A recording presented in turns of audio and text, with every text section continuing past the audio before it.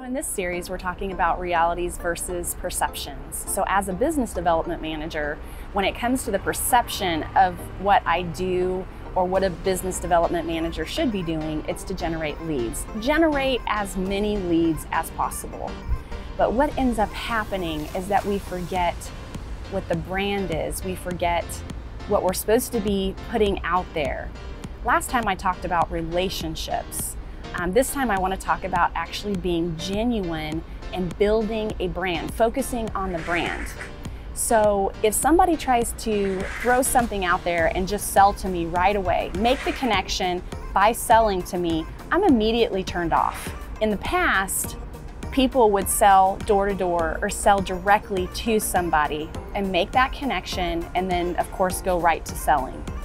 Nowadays, that's not what people are looking for. The reality is people want to make a connection and establish a connection and build trust. And through the relationship and through getting familiar with the brand. In fact, I want to point out that Starbucks and companies like Apple, they have succeeded because they focused on marketing their brand and really creating that buzz.